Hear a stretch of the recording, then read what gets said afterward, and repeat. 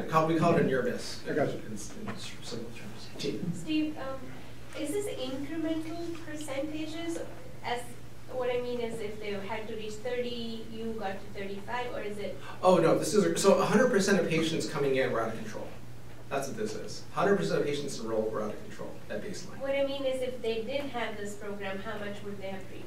Good question. So this was not something that they evaluated, frankly. We did in our CMMI grant, and we saw an absolute risk reduction or an absolute improvement of 10% across the board for all measures. But for the HRSA program, it was purely quality improvement, so there was no control group. Good question. And Steve, did you measure medication non-adherence in this population? Good question. Not a lot of the participants had access to claims data, so it wasn't something that they could easily measure. However, in our collaborative that we're doing now, because it's plan-based, we will have that data available. So it was not adherence that was measured. And Dr. Chen, you're saying that like by reducing this and catching these potential events, yes, that could potentially improve or reduce hospitalization?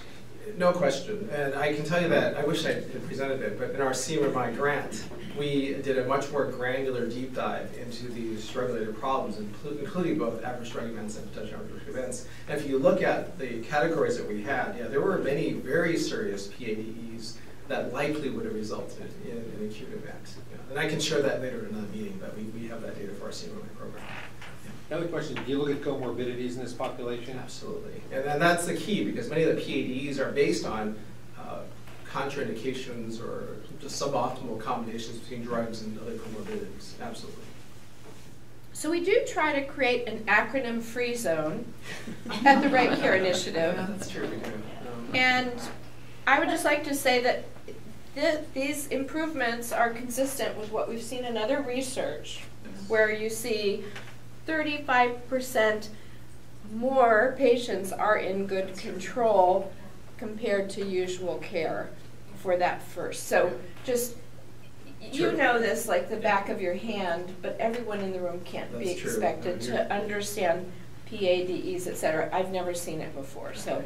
Thank you. Thanks for reminding me of the And Steve, and relating to the sort of the big picture, doesn't this relate to that $800 billion a year number that we heard from UC San Diego's? The 528.4, yes. Right. So the $528.4 billion that are attributable to suboptimal medication therapy is not just side effects, it's not just dosing, it's patients not getting the best results from medication therapy. And that means in many cases, a better choice of medication, more optimal, is preferred, or the old treatment inertia, where yes, they got the right medication, but it's dosed to a level where it's never going to make an impact. So it includes all of that. I didn't know this slide would take so much time. I apologize. No more acronyms, I promise. As I said before, you're not the first one to be picked on. Oh, that's true. So again, I tried not to speak too much about our CMMI grant because I've done that before. Oh, Center for Medicare and Medicaid Innovation. Sorry. But I do want to share that much of the experience we'll bring into this collaborative is our work in that program. So just a reminder that in that program, among just under 6,000 patients, we identified 67,000 drug-related problems. That's 11.6 per patient. And you may think that sounds a bit inflated. It was pretty darn accurate. I mean, definitely a big chunk of it had to do with correcting patient behavior with use of medications. But if you look at the different categories that we have, the biggest piece was appropriateness and effectiveness of drug therapy. That means, again, patients not getting the right dose of medication, not getting the optimal choice of medications, and in some cases, indications that weren't even being treated. That was the third. You still had plenty of safety issues. Those are the side effects and near misses. You still had plenty of medication non-adherence. But again, I like to remind everybody that when you add pharmacists in this capacity, they aren't just looking at polypharmacy and adherence, they're looking at optimizing medication therapy more often. The other piece that we're adding to the program is, I hate to admit it, it's slow rolling, but our involvement with the whole person care program for LA County. It's the CMS level 15 waiver. Basically, excuse me, there's $1.26 billion on the line here. It's a 5-year program targeting the most challenging 100,000 Medi-Cal patients in the county. That's 2.5% of the 4 million Medi-Cal. The targeted subgroups are listed going, excuse me, in this graphic from left to right. It's homelessness, jail transition patients, severe mental illness, high-risk perinatal care. excuse me, substance use disorder, and complex chronic disease. It's a combination of health and social services. We ended up jumping in a little bit late, so it actually ends somewhere around the end of 2020 or early 2021. We are just now adding the pharmacy piece. We came in late and sort of sold the idea that you probably need pharmacy to be involved in this to optimize the transition of patients into different areas. And so what happened was we ended up integrating, or in the process of integrating 14 pharmacists to do that for this program. So more to come as we get some results this next 2020 year. I'm glad to come back and share those with you. So back to the question that I raised earlier, the series of questions I raised about, can any community pharmacy deliver high quality CMM? We're being very careful. I think in many ways representing the interests and concerns of plans. I like to think from the stakeholder perspective, if I did this, what would I care about? And what I care about as a plan is I want to spend money wisely. I don't want to do everything fee for service. I want to pay for something where there's risk on the line on the part of the provider. And so we'll get to that part in a second. But the first part of getting rid of risk is that making sure we're bringing in the best pharmacies. And I already explained the process to you. I will do that again. The other is, because we have payer partnerships up front, we really, you're so kind. Thank you. Really excited that, to Hattie's point, these partnerships, they've been brewing for about 10 years or so, and finally we got to the point where there was some contact between us and an agreement that, this is really beyond our capacity. We can't get enough pharmacists involved in this work. We know it's very important. And so both plans, IHP and LA Care, have committed to a shared risk model for paying for CMM. I'll mention it later, but the value-based model we are using is derived from the data from our CMI grant. So the challenge we were given as a school is, can you take your data from the CMI grant and create a value-based payment model that makes sense? And so me, with all my years of experience creating value-based payment models, which is zero, dived into the data for about a week, 2 weeks, and said, hey, I think this makes sense. And it actually went. So it's been approved by one plan, it's being adopted by the second. We can talk in more detail what it looks like later. So you have Inland Empire Health Plan, LA Care Health Plan committed. Yes. And yes. Our Blue Shield, HealthNet, United. So Scott did a great job of connecting with folks at Blue Shield. I've been speaking to Selena Wong, I'm sure you know very well. And they are very interested. So I've invited them to be part of the leadership committee. So they are involved. And I said, look, honestly, you get to test it out on someone else's dime, right? So if it works, then you can decide how, which is true. And they like that. So Cal Optima also attended and has been very interested. Oh yes, Blue Shield. So those plans that you mentioned have a high proportion of Medi-Cal. Yes. So are you looking to focus on Medi-Cal members? Not exclusively, but it is initially concentrated because these are the partners that come to the table. As I tell my residents, and I've practiced, by the way, in government healthcare, Beverly Hills commercial healthcare, and Skid Row. I've seen it all. And I always tell my trainees, if you can work with the underserved, you can work with anybody, right? They're by far the most challenging. So it isn't restricted to the Medi-Cal population, but initially, because of here, sort of Medi-Cal focus, we have been. So HealthNet has all 3 lines of business and exchange. I mean, it's pretty big. Yes. We should come on the table. Well, thank you. Another offer. I love it. So I've been talking to some people at HealthNet as well. I think there's some interest, but I think there's also not really fully understanding what we're doing. So I would love to figure out who to talk to now. So thanks, Jen. I think the person is Jean. She's the head of. She's the vice president for medical affairs. Steve, I've gotten you connected with Deepa. She's heading our pharmacy. Yes. She's leading a lot of these kind of things, the collaborative practice agreements with Okay. her. Yes. I think I'll definitely get her also. Yeah, and I had lunch with her when she first joined. It probably overwhelmed her at the time because she was just starting out. So we can reconnect and definitely get her caught up. Awesome. Thank you. I have a question. So I noticed that one of the main priorities was the high-risk perinatal category. So as a cardiovascular prevention scientist, we started a postpartum heart health program, and it's interesting that we can see Medi-Cal patients as long as they're pregnant. They only get 1 visit like after 30 days, and all their mortality rates are at the highest after they deliver up to 30 days. And I can't get my hands on postpartum Medi-Cal patients, and I'm trying because the program is actually very low cost with a lot of net benefit because we are doing optimal medical therapy of postpartum hypertension and catching postpartum preeclampsia and genetic lipid disorders. So I have a model that works. I can't get my hands on the patients, and I have a registry and a biorepository so I can collect data as I'm gathering it, but I can't get access to the patients. And we have a source, so I'm going to connect you with whole person care. Maybe we can make something happen. That's yeah, because I actually have 3 sites. Oh. Torrance, the Cedars-Sinai Medical Group, and myself. And you're located where? I'm at the Heart Institute at Cedars. Oh, okay, got it. Okay. So for anybody who wonders why it's worthwhile to take a plane or a train or drive for several hours to get to these meetings, it's because of what just happened. Because babies and mothers are going to be saved as a result of that conversation that would never happen on a webinar. No kidding. Yeah. No. This is pretty exciting. I think it's going to be the most offers we've had in the limited amount of time. So, Yeah. so We thank just you. like it, Steve. Oh, I appreciate it. Thank you. And the millions of others watching you. Back to nervous. Okay, thank you. So truth be told, our presenters are taped.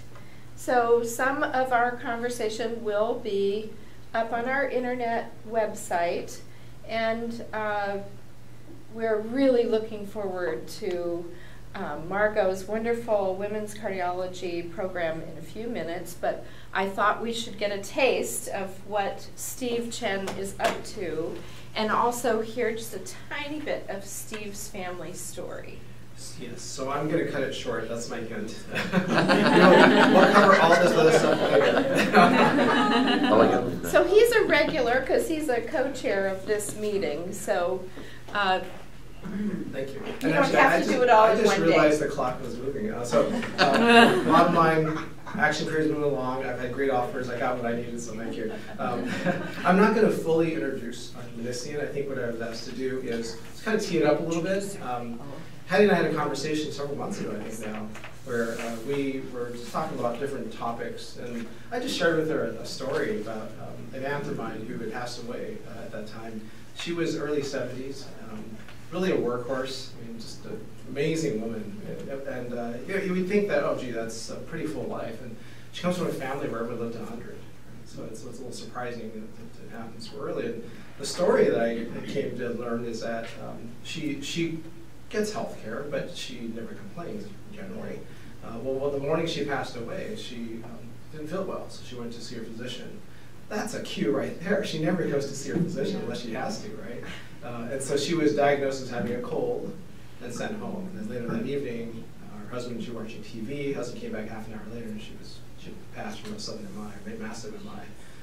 So it just made me. We were talking with Hattie about how happens too often, doesn't it? Where women's symptoms of cardiovascular disease are overlooked. What a great example this is. And again, to me, my cue for this one was my aunt, who I know never complained, shows up at a doctor's office. You better take a closer look. She had risk factors, right? She had risk factors, so it's definitely worth evaluating. And it made us think about bringing in an expert to talk about it. So we're really excited to have you today, and thankful that you're here. I think, Dr. Zahar is going to give a more thorough introduction to this. I think I removed the projector. Oh, here we go.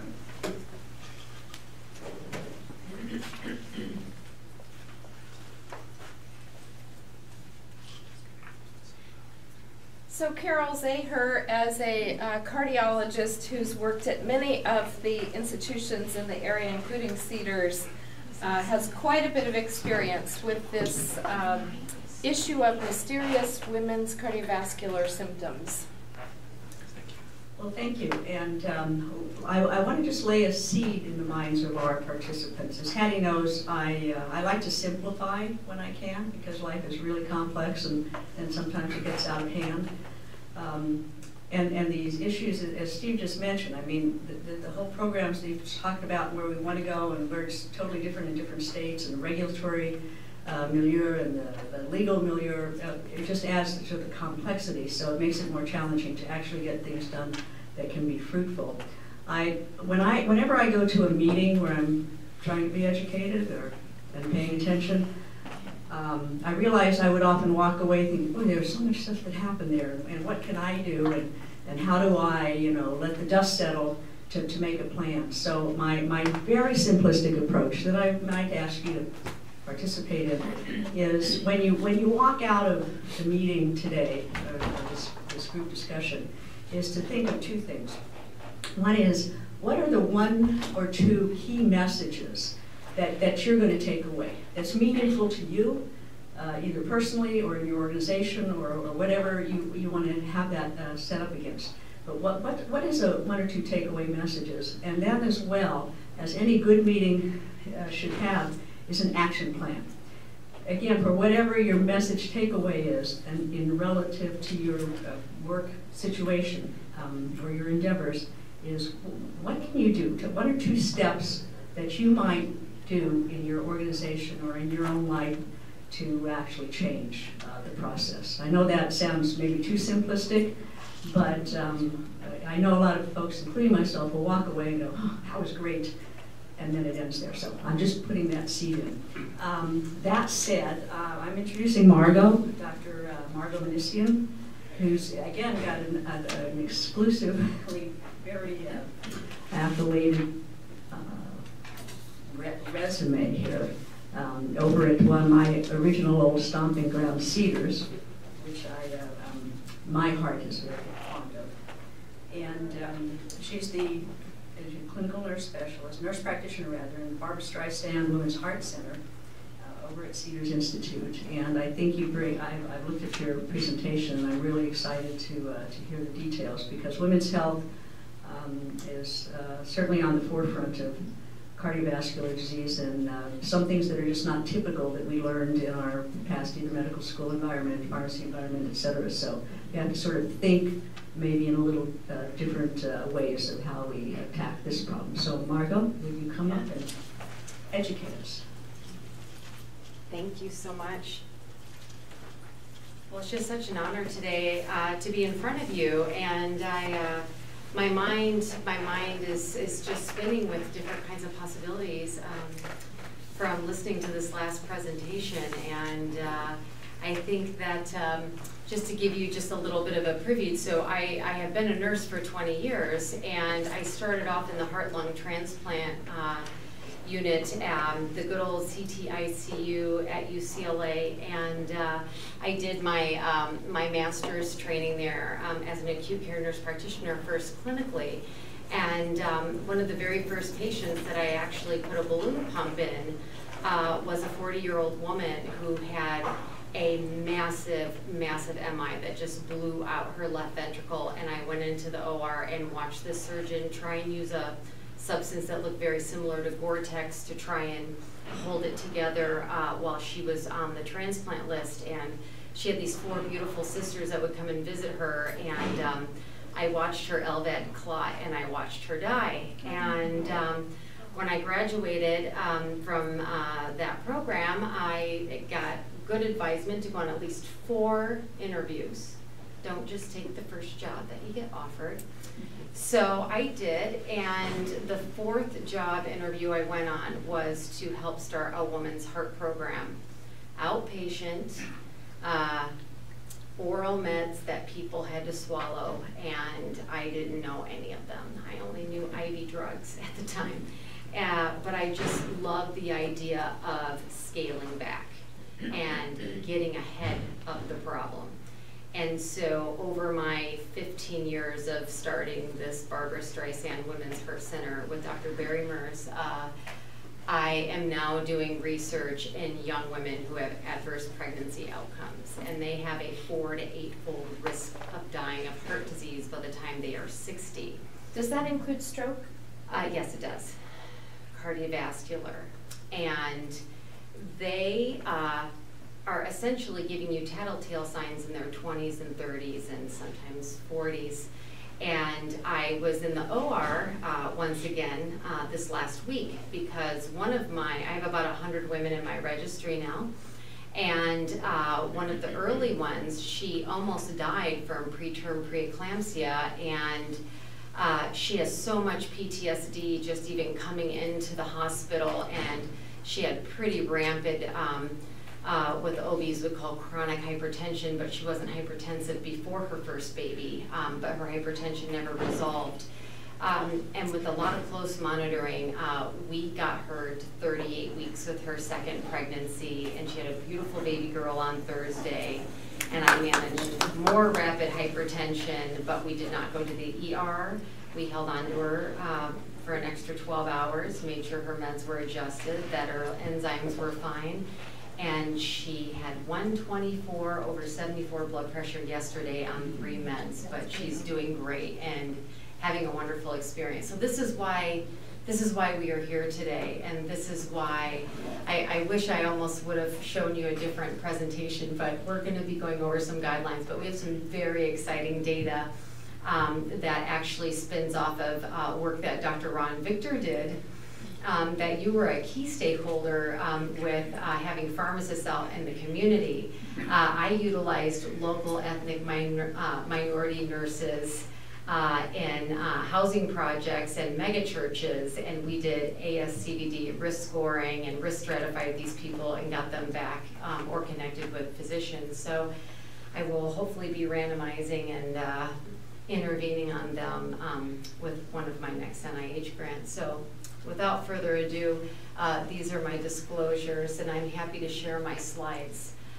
So it's really staggering that half of women don't know that heart disease is their #1 killer still today.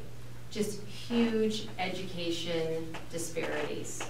And this is where a care team really comes into play. They pick up their prescription, they can get a piece of information there. They go in and they're sitting in the waiting room waiting for their physician, they can get information there.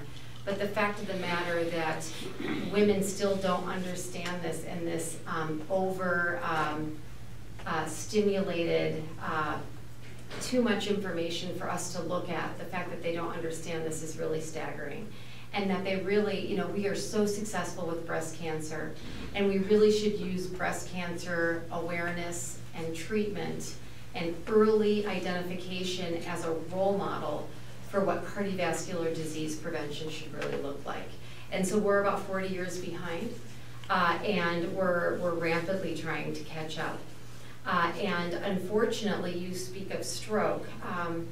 Stroke is the #4 cause of death for women in the United States, and more women are likely to die from heart disease and stroke overall than men. And it's quite staggering. And unfortunately, when we look at coronary heart disease rates, it's really our African American women that are at the highest risk. And they are also for stroke as well. And so why is that? Part of it, like I said, is education. Much of the education really needs to be tailored to the needs of the individual that you are engaged with. And if you take a look at many of the cardiovascular risk factors and symptoms that women have, it's not just cut and dry. Now, we're in Los Angeles. When you think of a heart attack, we think of a Hollywood heart attack, right? What's a Hollywood heart attack? A Hollywood heart attack is that middle-aged, beer belly, overweight guy on the golf course, and he's kind of sweaty, and he's shaped like an apple, and he's swinging his golf club, and his shoulder is aching, and it's radiating down his arm, and he's getting, substernal crushing chest pain. Well, that happens sometimes for women, sometimes. Most of the time, you know what their #1 symptom is? And you'll see this in my presentation twice because I want you to remember this. Excessive fatigue. Now, ladies. That's always. Which one of you is not identifying with excessive fatigue today? My husband was talking in his sleep, he was snoring, he was doing all kinds of things. I slept 3 hours last night between my children and the dogs, and anyway, it's just we're running, and we're really in the sandwiched type of society where we're taking care of little ones, maintaining careers, taking care of older aging family members and the like. So very important to start to think about other types of symptoms. We train our patients to say the word chest pain, even if excessive fatigue, shortness of breath are their main symptoms, which are their what we would call an anginal or a chest pain equivalent. We also have different types of risk factors because we're women. Wait. Yeah. You said you train your patients to say chest pain even if they're not experiencing it so that they'll get the attention? Correct, in the emergency room or with their primary care doctor. Urgent care. We train our ER. Most of the time, our patients aren't anywhere near our ER. So we're training them with the Hollywood heart attack keywords that more people can identify with, trigger words, so that they're taken seriously.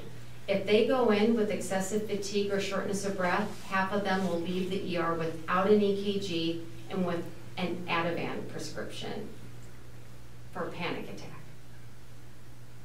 So that's where a lot of the problem lies. When we start to think about risk factors, we think about specific risk factors, as I just mentioned, preeclampsia, preterm delivery. These are finally now in our national guidelines for the American Heart and American College of Cardiology. And so, you know, postmenopausal women, their lipid profiles start to change. Their good cholesterol, their HDL goes down, their triglycerides start to creep up. And then, you know, we're going to go into how we're supposed to screen for that. And then there's a milieu of other things that men and women have in common. But the fact of the matter is, women's symptoms are atypical. And so therefore, acute coronary syndromes, myocardial infarction, heart attacks, chest pain are way underdiagnosed. And so this creates a very dangerous situation. Why? Because they're not on optimal medical therapy for their risk factors. When we take a look, and this is a brand new paper that just is actually coming out ahead of press, that women are less likely to be on a cholesterol-lowering medication that we know reduces heart attack, strokes, and death in everyone that we've had for over 30 years. That is essentially free by most payers, or you can buy for $5 at Costco. When we go on and we think, oh gosh, well maybe it's just because they can't tolerate it, those cranky women, they don't want to take it, they're busy, they, you know, we're in LA, everybody wants to do stuff natural, they don't want a prescription.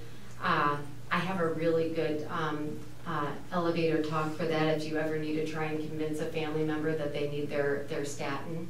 It's plant-based, vegan, a derivative of tree bark. And it is essentially an FDA-approved, safe, 30 years of data, did I mention that? Preventive vitamin. And if any of you payers can help me coin a way of being able to describe these medications as prevention vitamins, people will pay a fortune and take loads of vitamins. And unfortunately, most of them just have very expensive urine. And I'm going to show you a few more slides as to why I say that. Lipids are not the only problem. When we think about hypertension, good old-fashioned coronary artery disease or heart failure, women have less optimal medical therapy offered to them there as well. So I'd like to just present with you just some different updates that I find interesting in prevention. I'm going to focus a little bit more on cholesterol today because our guidelines literally just changed in March at the American College of Cardiology. And before I go into that, you know, there's been a huge uproar. I really love this diagram. Also just came out just very recently. And it's the ABCs of prevention. And so I have a 1-minute story on aspirin. So how many of you have heard that the new aspirin guidelines have changed? We just argued about that for about 20 minutes at Stanford on Tuesday with a bunch of cardiologists. It's AP little a. one factor of it. Oh, And aspirin is used in many different things. We now have great data that aspirin wards off preeclampsia in high-risk pregnancies. So the OBGYNs are like, hey, let's put aspirin in the water if you're pregnant. And then then we have all these arguments. Well, I have this one patient that is a cardiac rehab patient, is really resistant hypertension, and even though I'm in a women's heart center,